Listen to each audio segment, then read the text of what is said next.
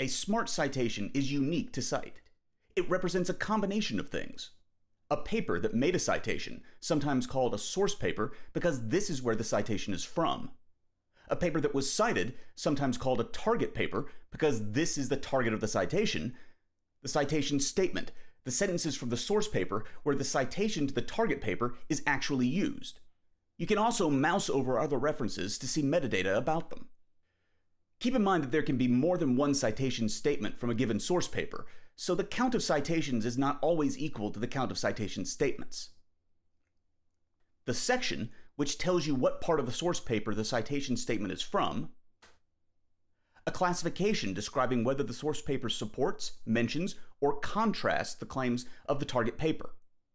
Metadata about the source paper so you can see its name, authors, publication year, and more. A badge indicating how many times the source paper itself has been supported, mentioned, or contrasted by other publications in the literature. In aggregate, the network of smart citations represents the ongoing conversations between research papers as new empirical evidence is contextualized with prior knowledge.